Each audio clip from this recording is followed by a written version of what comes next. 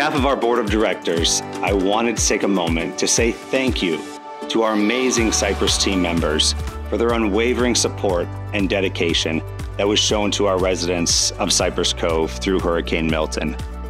Each of you answered the call and jumped into action to ensure the safety and security of our residents.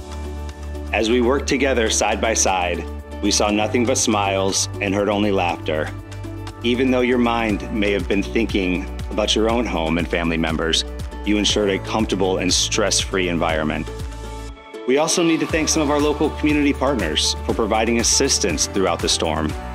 Special kudos to our longtime partners at Lee Health for so graciously accommodating our healthcare residents and team members at their new Education, Training, and Development Center. Each storm brings with it a lot of uncertainties, but we continue learning, and through grit and determination, we put our new lessons into action as we work to ensure a more resilient campus here at Cypress Cove.